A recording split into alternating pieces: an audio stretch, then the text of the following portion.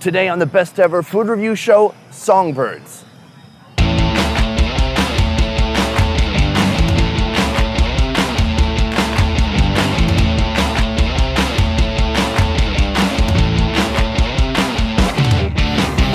Much of Ho Chi Minh City sounds like this: revving engines, honking horns, and drivers politely telling each other to get the fuck out of the way.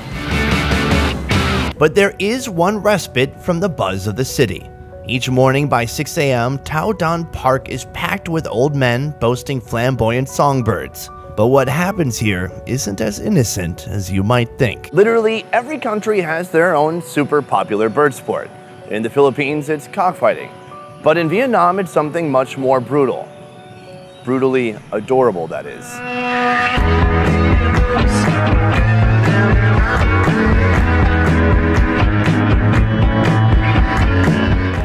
People come here. Every morning? Yeah, people. And why? Why they come here? The bird blazing, play. Xem the chicken. Chicken?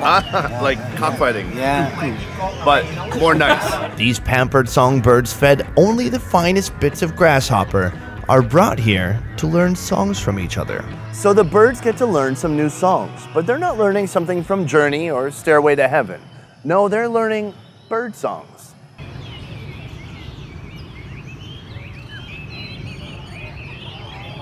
Once you hear their beautiful tunes, you'll want to stay here forever.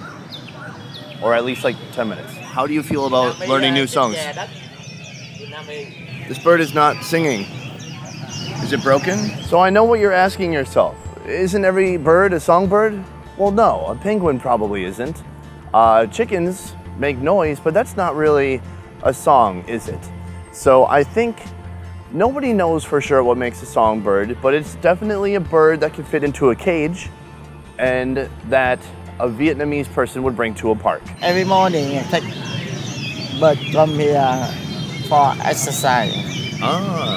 The birds are exercising. Yes. This bird is intensely looking for a way to get out.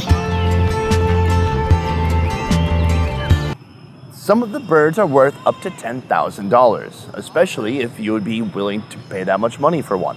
$100. $100? Yeah, $100, $200, $500, $5,000. Oh wow, that's a nice bird. Yeah.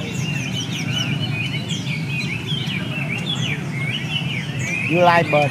I like birds. After a couple hours of bird listening and coffee drinking, these men pack up their little musical buddies, ready to face the day. Unfortunately, the songbirds are not for eating, but we can all imagine how great they might taste. This is Sonny in Vietnam, signing off. No one even knew crickets got that big. I didn't, but there's a peanut in its stomach, which is fun. I mean, thorax. What's up, biology, 8th grade? Suck it. These are the questions in my head right now. Why? Why did I make a show with a format where I eat things like this? Next question, is it gonna gush? Is it a crunch and a gush? Do you eat the whole thing?